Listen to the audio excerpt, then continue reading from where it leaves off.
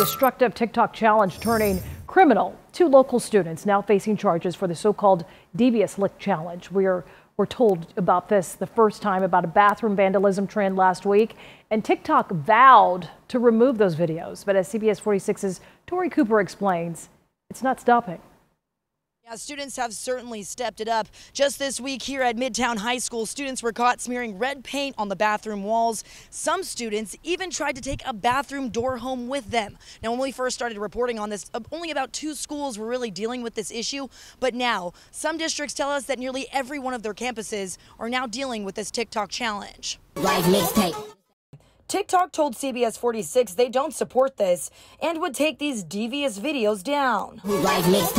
But apparently, students just found a new hashtag to get around TikTok's attempt at slowing down the devious lick challenge. Students stealing items from school, typically in the bathrooms, soap dispensers, that sort of thing. To avoid missing out on millions of likes, students are now just hashtagging the word lick instead of devious lick to showcase their latest steals from schools across Georgia. We have 7 middle schools and 4 high schools. And we had at least one incident, sometimes several incidents, at every one of those middle and high schools. As students step up their game to get away with a campus steal, staff is now also having to step it up too.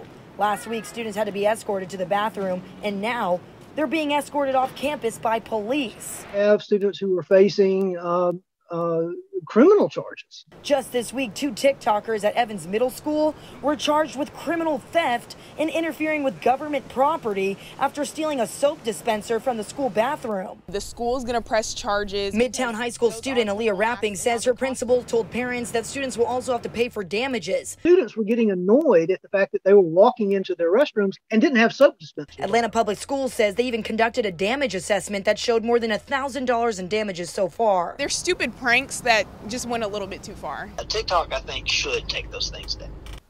Now, most of the districts we spoke to say this is their final warning for parents and students. Meanwhile, we also reached back out to TikTok to see if they are now planning on removing all of the videos underneath the hashtag lick, and we did not hear back as of news time.